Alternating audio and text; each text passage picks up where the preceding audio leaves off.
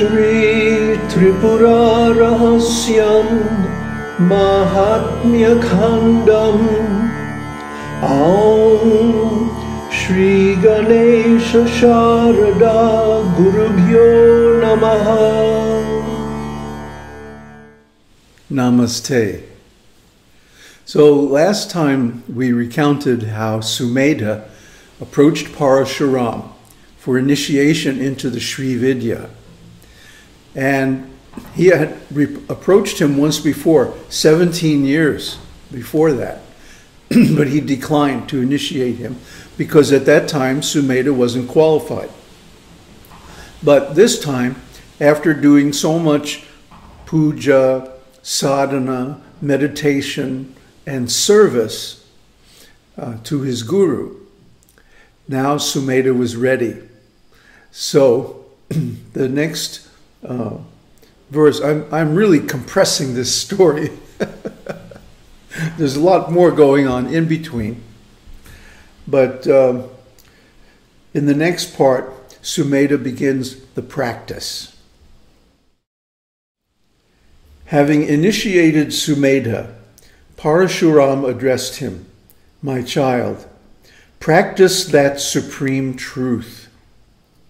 Thus, receiving the entire secret, he made a clean cottage and there started the Śrī-vidyā practice. He spent 1 year and 5 months, as if in a moment, and mastered the practice. So this is what happens. Once you get the initiation, initiation just means starting. Initiations are always about a specific practice. And here this is about the Śrī-vidyā practice. And the Śrī-vidyā practices are very secret because they're tantric practices. So it's not like in conventional religion where there's all kinds of restrictive rules and regulations. It's very spontaneous and beautiful, but it's also has to be confidential because the feminine path, the path of the goddess, accepts all of the human nature and doesn't try to repress any part of it. So sexuality is also part of it. Everything, the whole range of human activities are part of the Śrī-vidyā practice. And also there are secret mantras, there are various other secret practices that are only revealed to initiates. And you have to be qualified. You know, I keep coming back to this again and again. Because people think nowadays that they can just read a book and then do some esoteric practice and get the result. Well, it doesn't happen that way. If you've been around the block, if you've been doing any of these practices for even a short amount of time, you know this is true. This is your experience, right? But because of a fixed idea that I'm independent, I don't need a guru, I can go off and practice on my own, I can just read the book or go to the website, get the information, and then I'll get it. No, you won't get it. Sorry. You need the initiation. Ramana Maharshi told a nice story about this. And I've told this story 2 or 3 times before, but it bears repeating. That a king came to visit his minister, but the minister was chanting Gayatri mantra. And so that is the most sacred mantra, at least to the people on the male path. Anyway, he couldn't be interrupted, so the king had to wait. When the minister came out from his meditation room, the king asked him, "You know, I'd like to learn Gayatri too. Can you initiate me?" And the minister said, "No, I can't do that." The king said, "Why not? You know the mantra. I know the mantra myself. I just need the initiation ceremony." And the minister said, "No, it doesn't work like that." The king said, "What are you talking about?" And the minister said, "I'll give you an example." And since they were in the royal palace, there was a guard standing at the door. So the minister said to the guard, "Arrest the king." The guard just stood there like, "What? What are you talking about?" And the minister said again, "Arrest the king." The guard just stood there. Now the king's getting pissed off. And he says to the guard, "Arrest the minister." Immediately the guard jumps and arrests the minister. So the minister laughs and he said, "See, it's that way with politics and orders. And it's also the same way with mantras. Your order was effective because you have the authority. Similarly, one has to have the authority to give the mantra, to vest the mantra. And what is that authority? Realization. One has to have realized the mantra. Then one can give it to others and it'll be effective. So this is the thing. If you just read a mantra in a book and sit down and chant it, nothing will happen. But if you are qualified to receive that mantra and you go to someone who's qualified to give it, oh, then the mantra is very potent. So this is what's going on here. He says, practice that supreme truth. So this Śrī-vidyā is the supreme truth. It's not just a half-truth, like the male paths. The male path is only half the truth. But the Śrī-vidyā is the whole truth because it includes both, the masculine and the feminine. So in this way, the Śrī-vidyā practices give tremendous results, almost immediate results, if you're doing them right. So he received the entire secret. That means all the secret mantras, all the secret practices, and so on. So he made a cottage, nice and clean, probably in a very quiet place where there won't be any interruptions. And he started the practice. And in 1 year and 5 months, which passed just like that, he mastered the practice. What does that mean? Well, we'll see in the next verse what that means. But something similar to that happened to me. I know this goddess Tripura. I met her. She appeared to me, not appeared, visually, but in her subtle form as Kundalini. Kundalini is her most subtle form, pure energy.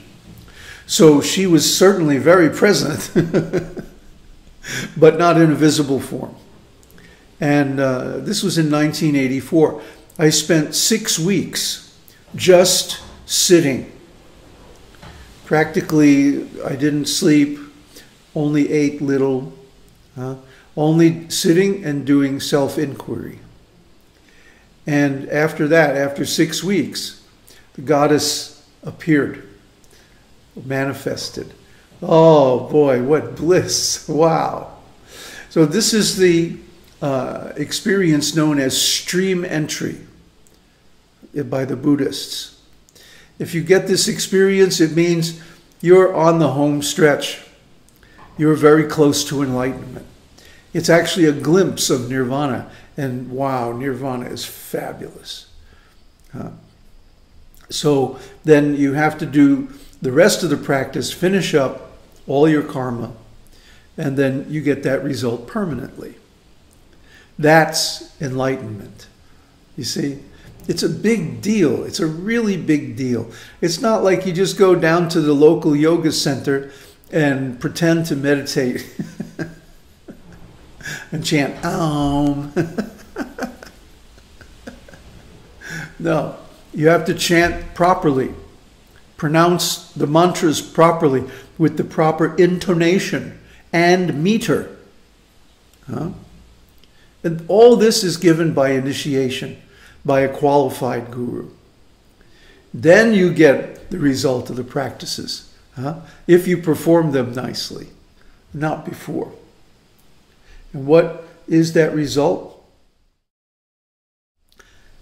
Then Śrī Parameśvarī appeared to him in a dream, assuming the sportive form of a beautiful 10-year-old girl, with shining limbs red like the rising sun, bearing japamālā, book, and mudras of protection and boon in her 4 hands, with 3 eyes and a crown shining with crescent moon.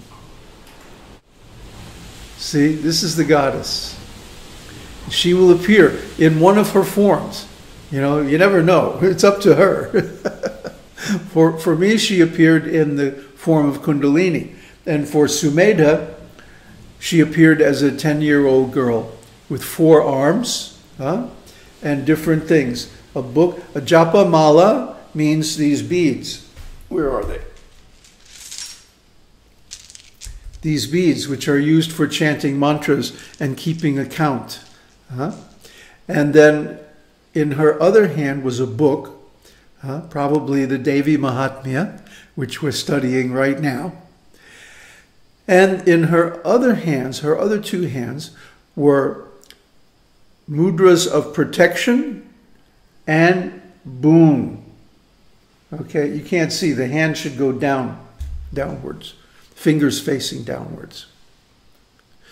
So these mudras are shown by the demigods or gods when they give various blessings, either protection or boons.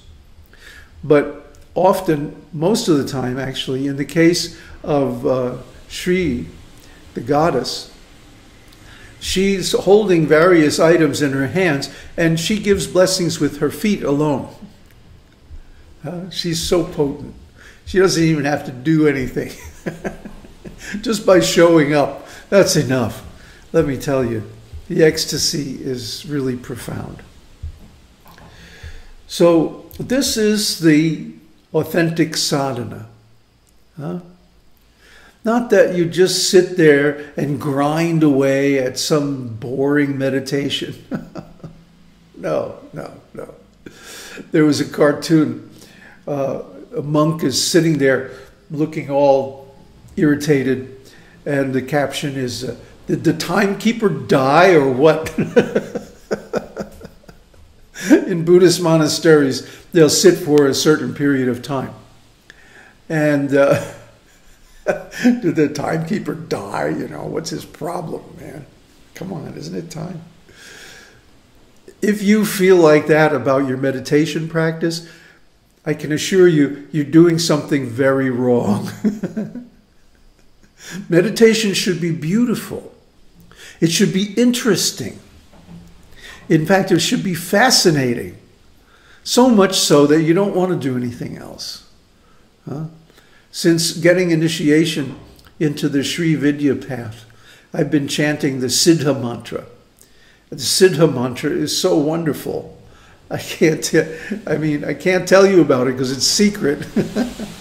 And interestingly, the reason why it's secret is that it's different for everybody. It's calculated astrologically. So according to your nakshatra of your moon and so on, so many things, the mantra will differ according to the specific form of the goddess who you need to approach. So you see, this is a great science. It's deep, and it's connected with everything else. The Śrī Yantra, which we'll be describing when we get to the part on practices, is the key to the entire Vedic system. The language, the theology, the astrology, the cosmology, everything. But you see, people don't understand. They take these things as separate and they don't see the integrated whole.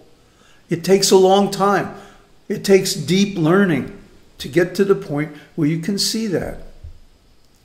Just like one of our students, well, so-called students, on the private channel, only 1 or 2 of them are doing really anything.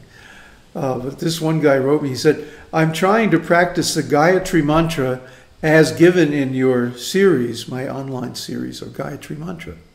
But I don't know if I really believe in it. But wait a minute.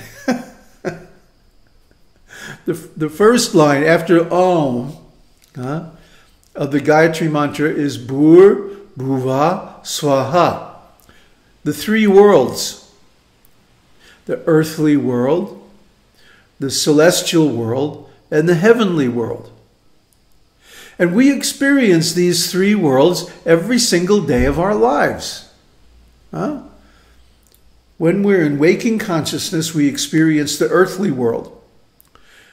When we're in dream consciousness, Svapna, we experience the celestial world. And when we're in deep sleep, Sushupta, we experience the heavenly world. So what's the problem? What's to believe in? It's a fact. It's our everyday experience. As soon as we change our level of consciousness, the one world disappears and another one shows up. And the whole point of the Gayatri mantra is to achieve the turiya, the state which is the substrate of all three of the others. And there's a secret fourth pada of the Gayatri mantra, which is usually only given to sannyasis, and which describes which is the key to actually the fourth state. So one should become devoid of material desires, become a sannyasi, get initiated into the secret padas of the Gayatri mantra, and realize the turiya state. That's the whole point of Gayatri mantra. But people take it so shallowly, like it's something you have to believe in. No. It's something you practice and experience. The mantra will change your consciousness if you're doing it right, if you're properly initiated and you're practicing it right. So you see, all these things depend on the relationship with the guru. And if you don't have a guru, you don't have access to these things. And you can't really get the result of these powerful practices that can change your consciousness and eliminate all suffering. Om Tat Sat. Om Harihi Om.